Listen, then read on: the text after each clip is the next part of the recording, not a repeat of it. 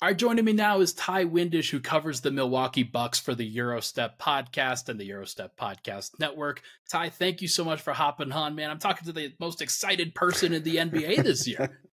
Yeah, you really are.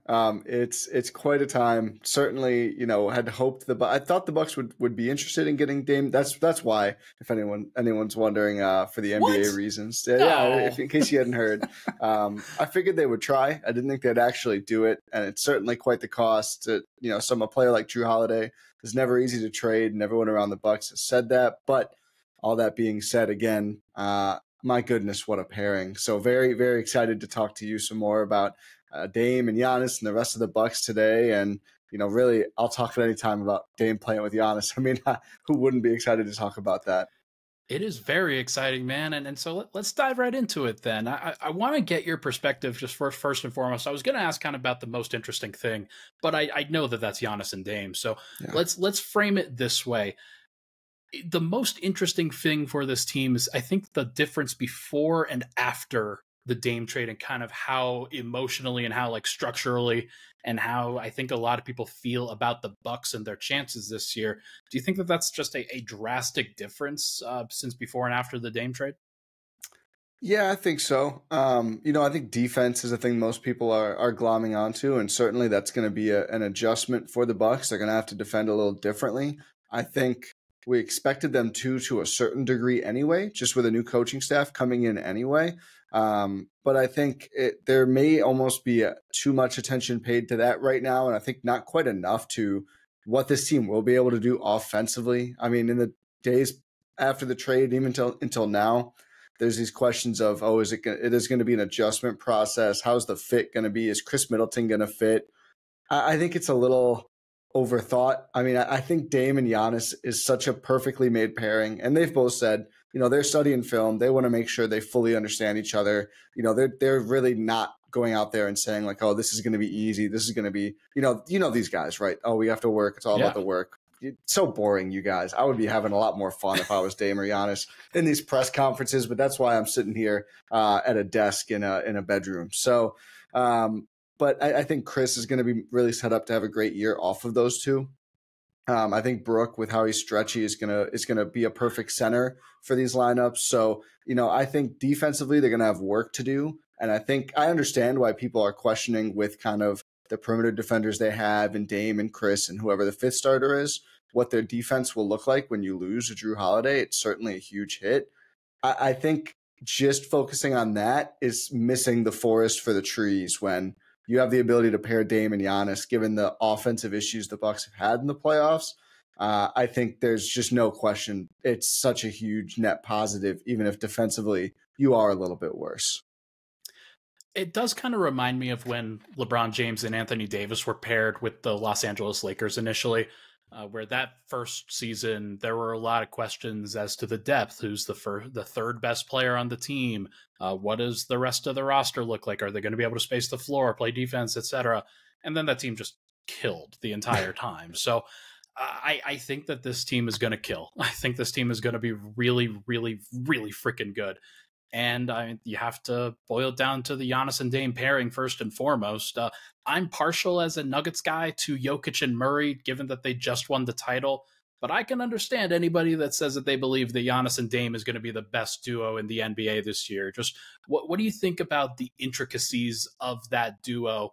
What do you think makes them so great? I mean, I think it's going to be the most unique pairing that we've seen in quite some time. I don't mean to be, sound like a prisoner of the moment, but I think you could make the case one of the most interesting pairings ever because of the respective gravity they both bring. Because we just haven't been in the 3-point shooting era long enough. And I'm not making player comps here, to be clear, get ahead of that. But you look at some of the legendary duos in the league, a Shaq and Kobe, right? Kobe was obviously a pull-up threat, but the gravity didn't extend out like Dame's. Just the game wasn't played that way in the early 2000s. And of course, Giannis in this era of, teams wanting to stretch out, his gravity around the basket right now is certainly up there with the biggest players ever, especially given the era and not having so many low post bruisers around to defend him. And I just think it's going to be such a fascinating mesh of what do defenses do? Dame has wondered this. What do you do? Like, do you switch? Dame's really good against switches. Louis Zatzman wrote a great article for Bucks.com about how Dame is tremendous against switches.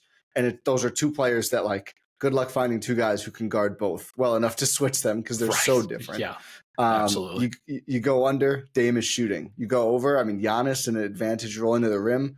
Giannis is a problem when he's at a disadvantage, going toward the rim. So I just think anything that they do is going to be fascinating. But of course, the biggest focus is like the pick and roll. What's the pick and roll look like? How do teams guard the pick and roll? I think they're going to do more horns. I've seen some great clips of Dame in Portland running that set a bunch. He's already said he joked with Terry Stotts about, bringing back multiple sets that he's used to and incorporating them into the offense.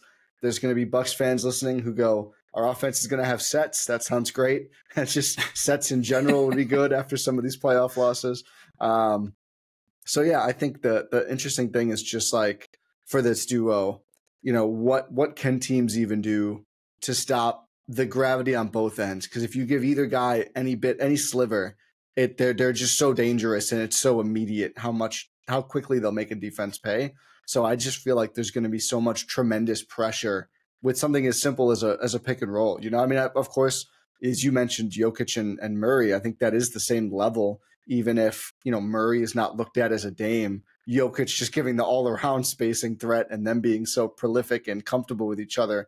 It's a similar idea, and we've seen teams have similar issues doing anything with it. It's really hard to handle those combinations. So I think just getting to watch these guys go into this over and over and make defenses much more stressed than the Bucks typically do, just because they were so predictable. It seemed like at times in the last few years, even with a dominating force like Giannis, defenses got comfortable. I just don't think that comfort's going to be there with this Bucks team.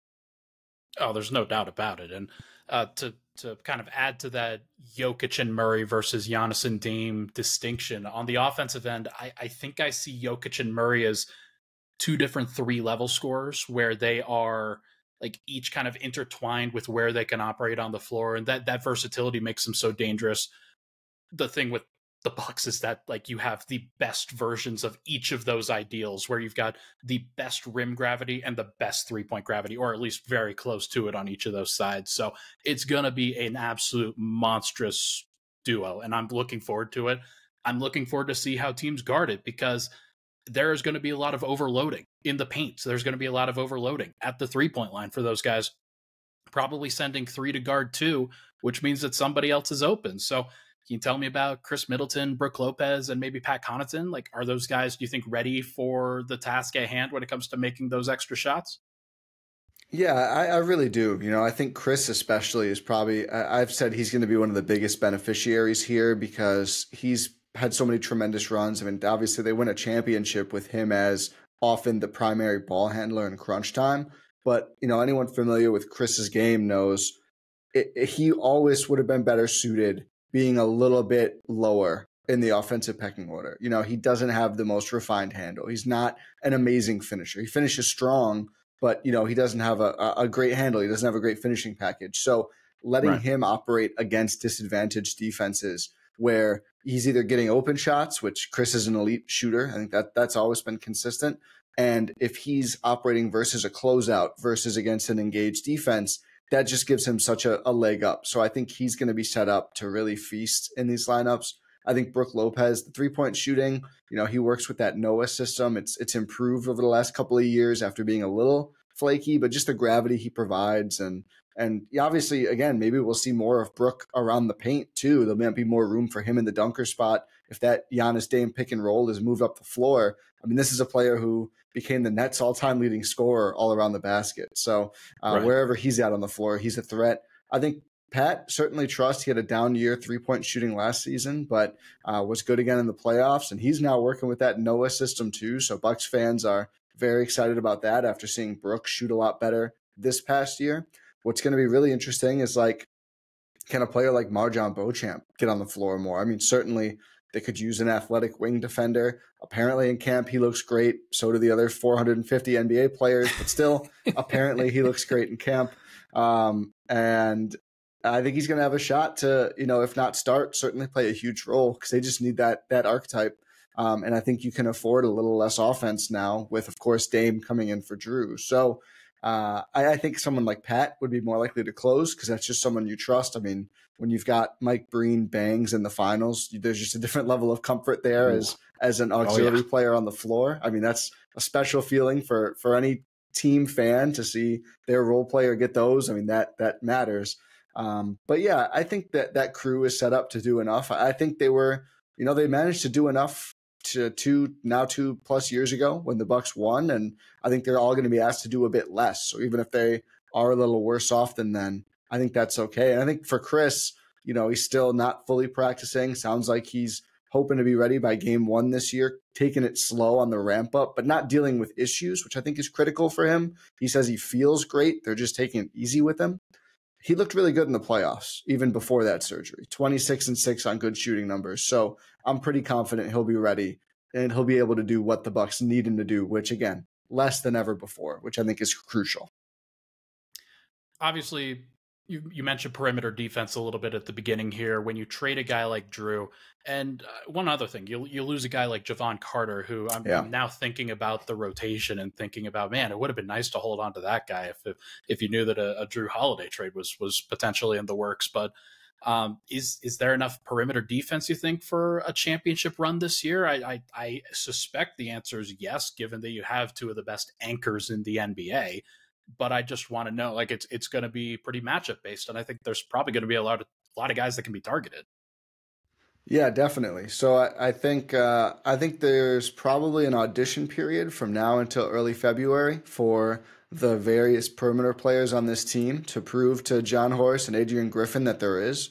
And I think if there's not, and maybe either way, because it feels like Horst usually finds some sort of perimeter defender at the deadline, even if it doesn't seem like a huge weakness. I would imagine that we see more players, or at least one more player like that added. I think right now, certainly it looks short. Dame says he'll be able to focus more on that end while doing less defensively. Still not going to, pencil in an all defensive campaign for Dame, nor did he say that, to be clear.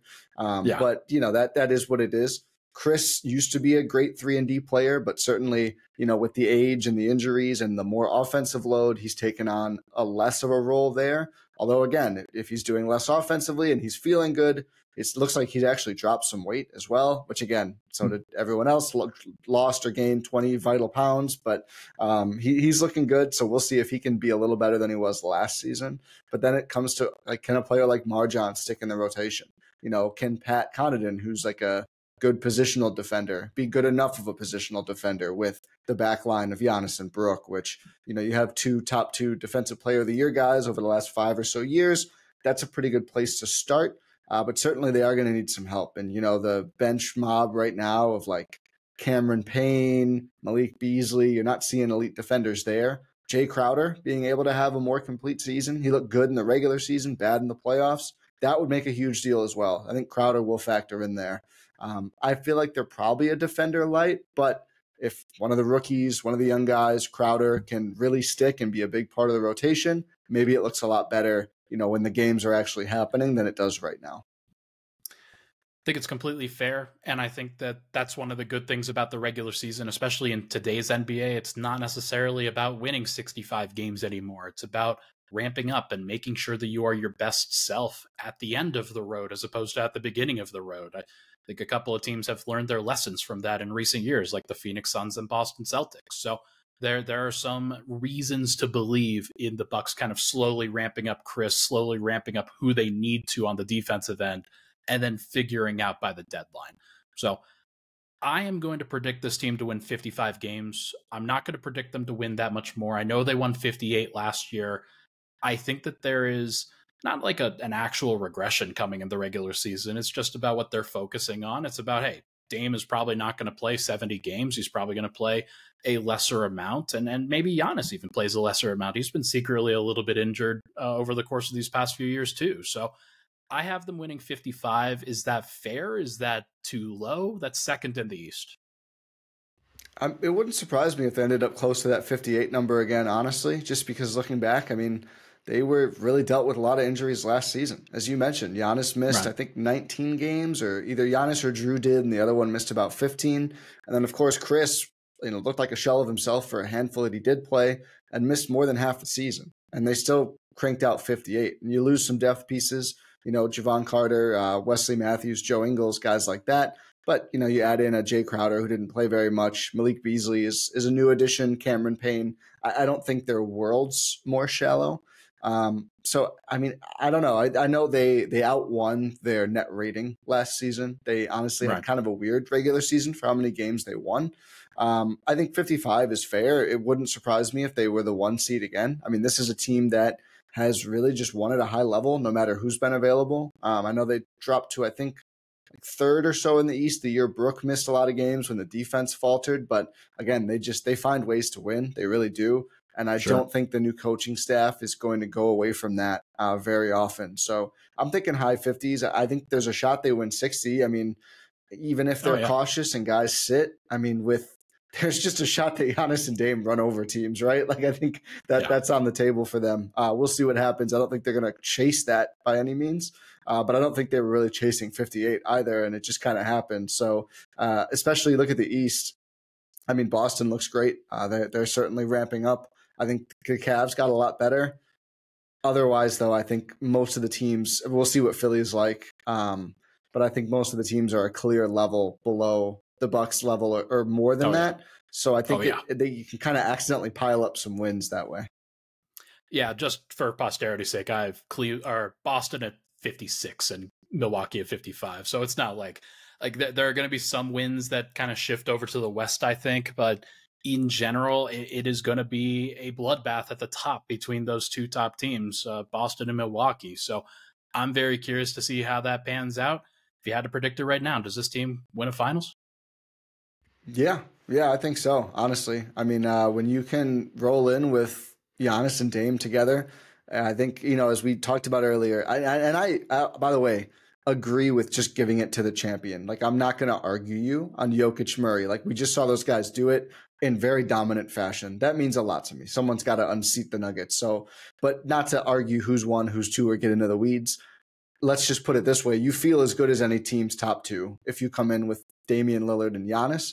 And I think the supporting cast around them is really strong. I don't think they have maybe the top 6 of Boston, but I think they're deep enough overall to complement that top 2.